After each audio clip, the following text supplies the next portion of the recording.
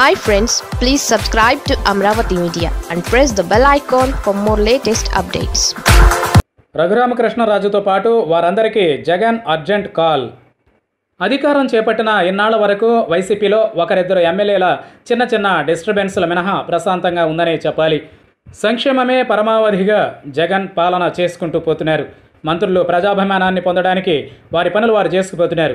మరోపక్క టీడీపీని దెబ్బకొట్టే రాజకీయాలు చేసేవారు చేస్తూనే ఉన్నారు. ఈ క్రమంలో పశ్చిమ గోదావరి జిల్లా నరసాపురం పార్లమెంటు నియోజకవర్గం నుంచి ఇప్పుడు జగన్కు పెద్ద తలనొప్పులే వచ్చిపడ్డాయి. వదిలేసే అంత చిన్న సమస్య కాదు, ఈ పరిస్థితుల్లో పట్టించుకునేటంత పెద్ద సమస్య కాదన్నట్లుగా ఉంది ఆ వ్యవహారం. అయినా కూడా రోజురోజుకి వ్యవహారం ముదిరి పాకాన పడడంతో జగన్ ఒక కీలక నిర్ణయం తీసుకున్నారట.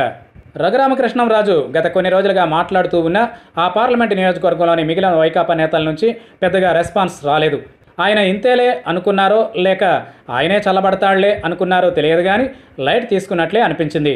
ఈ క్రమంలో నరసాపురం ఎమ్మెల్యే ప్రసాద్ రాజు ఫైర్ అయ్యారు. దీంతో ఇదంతా నాటి గోదావరి జిల్లాల వైసీపీ ఇన్ఛార్జ్ వైవి సుబ్బారెడ్డి చేయించిన పనే, ప్రసాద్ రాజుతో ఆయనే మాట్లాడించాడు అని రఘురామకృష్ణం రాజు ఫైర్ అయ్యారు.